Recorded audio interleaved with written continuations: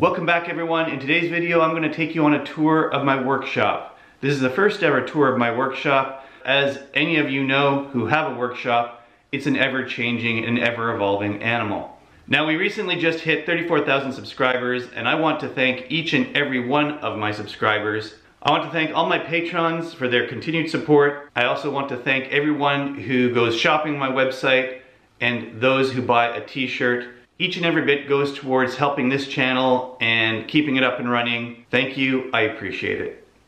So let's get to it. I'll show you around and give you a better sense for how I work in this space. You want to see what's behind this door? This messy area at the back of my shop is where I store my wood and most of the lumber that's ready to work with. I also have a few odds and ends back here. I store my table saw at the back here. I have high shelves on either side of the shop where I can store jigs and tools and clamps. So those come in really handy. The previous owners of this house left them behind. I'll jump around a little bit as I move through this. Over this corner, I have my mobile tool cabinet. So as you can see, I have easy access to things like clamps and hold downs. I've got also very easy access to things like hardware. I'm a pack rat when it comes to hardware, so this is really handy for me.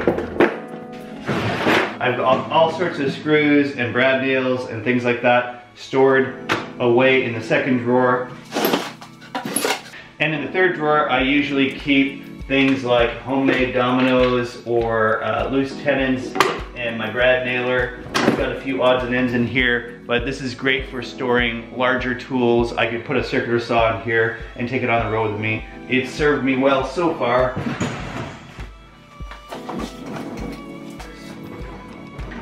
This is also on wheels, but I did not get a special Festool cart for it. I have a domino joiner, I use that for a lot of my production work, but I also have empty sustainers that I purchased because they make really great toolboxes, and honestly for around $100 they do a pretty good job of storing other tools that I have, and it's really easy to move this around. It also just comes apart, so I can pick and choose what I need if I need to take it with me. They just pop right back on there and lock up, and now I have one big tool cabinet again. So down beside that is where I keep my CT36 dust extractor. This is a fairly new addition to my shop, and the reason why I purchased this is because Festool makes some of the best dust extractors on the market. What I really love about the Festool dust extractor is it works perfectly with things like my Makita sanders, which I'm really excited about. All I did was put a little bit of electrical tape on the dust port, and I hook it up to the hose, and it sits on there perfectly like it's made for it. So I'm really excited to have this in the shop. Keeping dust under control is a big priority for me. If you saw last week's video, you saw me build this upgrade for my workbench. It's taken about 2 years, but I finally tuned this into the workbench that I've always wanted. As I showed you last week, I can use my Veritas clamps, which are really versatile on this multifunction bench. They're really almost made for it. Another thing that works really great with this is the Festool quick clamp. So basically I can just put something down really quick and it's not going anywhere.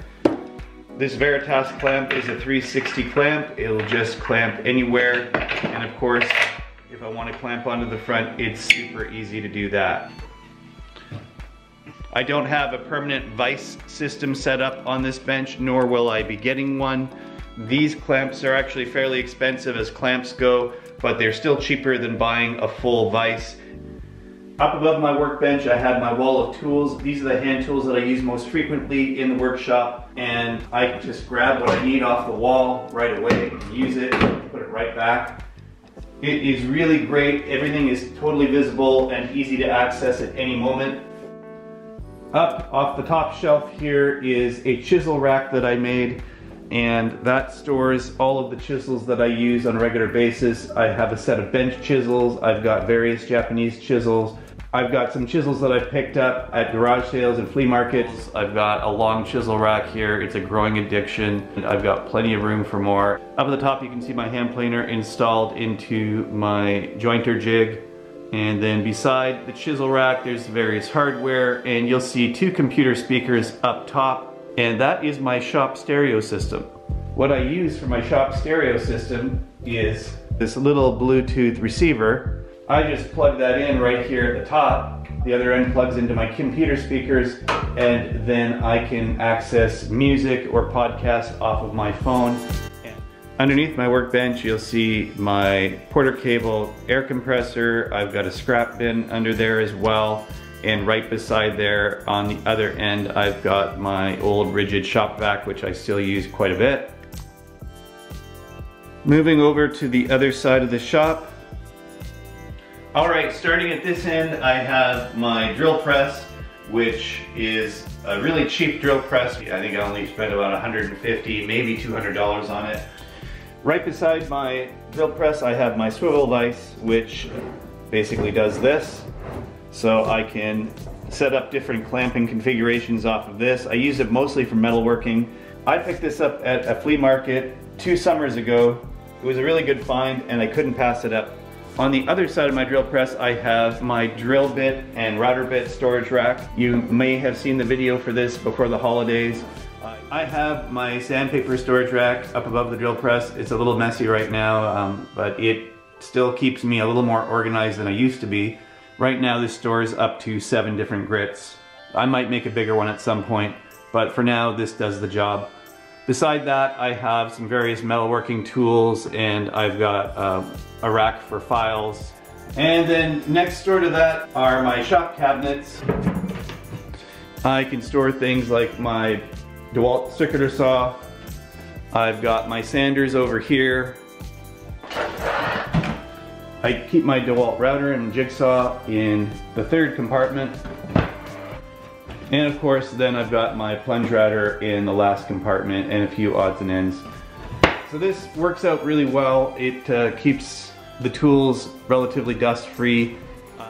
Right below that I have my sliding compound miter saw. It's installed onto a Ryobi miter saw stand. I kind of adapted the Makita saw to the stand because I like the stand so much. I don't think they make it anymore.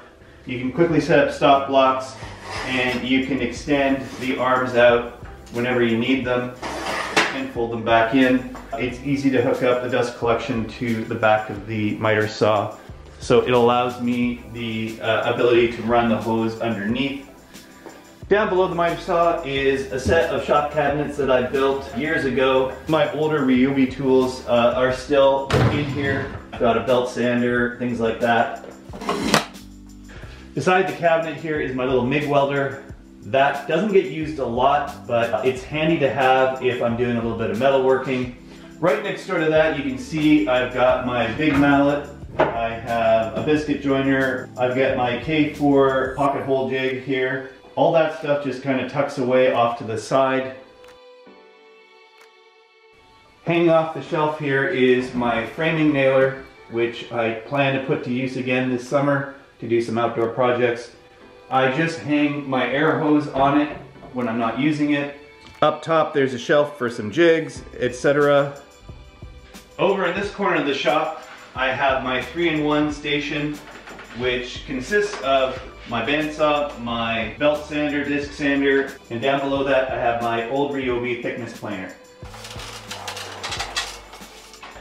I can easily move this all around the shop and use it wherever I want. For this size of shop, this is a really great space saver and I'm happy with the solution. This was probably a paint rack from a hardware store. It was left behind by the previous owners. And what I like about it is that I can store these clear plastic bins in there and access anything. It's all labeled, it's all easy to find. I keep my drill bits, my Dremels up here, and I've got a couple of ratchet sets down below. Paints and glues are usually stored near the bottom here. And up above that hardware rack is where I store my router table. Next, I have my wall of axes. This first one is a Viking replica axe. The second one is a carpenter's axe by Hulteforce. This is probably my favorite axe. I take it with me camping actually, and I take it into the woods. Next to that, I have my Trail Boss camp axe, which I have used as well. I've brought it camping with me. And then down below that, I have my little Russian hatchet. This collection will keep expanding when I get a bigger shop. For now, I think I have room for one more axe and then I'm done. So that concludes my shop tour for 2019. If you're a woodworker, you know this. You never have enough space. You always want to keep expanding, and definitely that will be the plan for the next year or two, is to look at getting a larger space. I've had smaller workshops before, so I can't really complain. This space has been working out for me pretty well. If you'd like to buy me a beer, head on over to my Patreon page over here. Please remember to like, share, and subscribe if you haven't done so already. There are a couple more videos on this side you can watch. Until next time, thanks for watching and have a great day.